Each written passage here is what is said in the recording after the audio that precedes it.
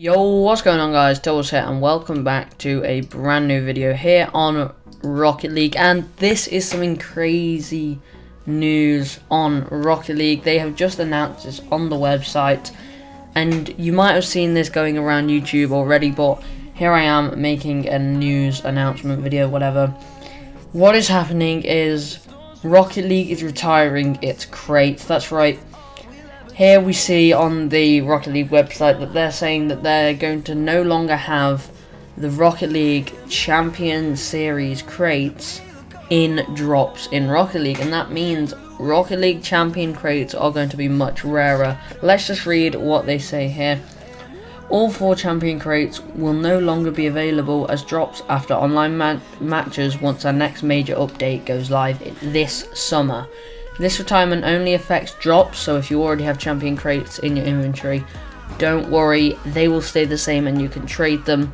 Now, this is really going to affect the community and the way the Rocket League prices are affected as well. And I think Rocket League prices need to be changed at the moment because prices at the moment are lower than ever. Now, with taking away the crates, this is going to bring much more and higher prices for any items inside the Champion Series crates and the Champion Series crates themselves. So if we take a look on Rocket League now, I'm not sure how many of them I have. There we go. So I have CC2s, CC3s, and CC1s and CC4s. They're all going to no longer be dropped on Rocket League.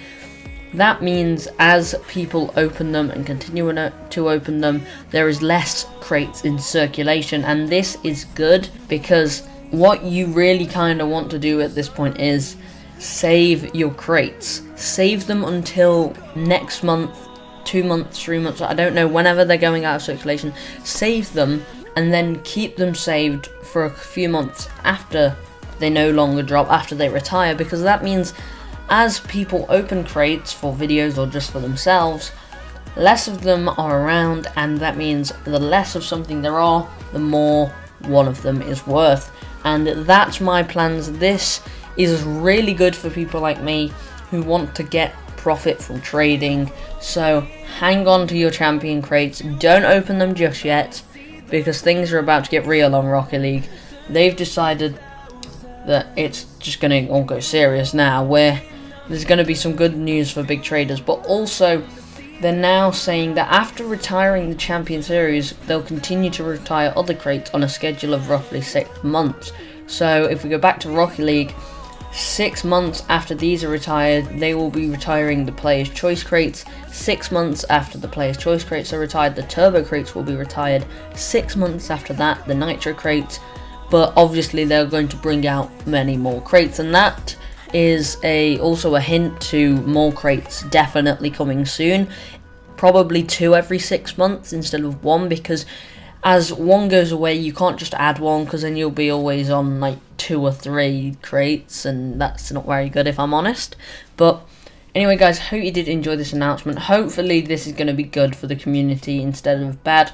I know we like the wheels such as like Voltaics that are in CC2s.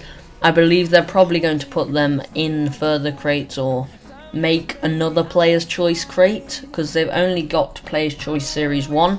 They've not got the Player's Choice crate 2, so hopefully they make that, and hopefully we will see something like Voltaics in there, because Voltaics will be missed. I really want to open like forest green Voltaics or even crimson Voltaics or even any painted Voltaics, because that's something that just seems awesome. Like Voltaics are some of the best wheels in the game. But anyway, hopefully you guys did enjoy this video. Hopefully this is going to be a good change to Rocket League. I will see you guys in the next video tomorrow. Goodbye.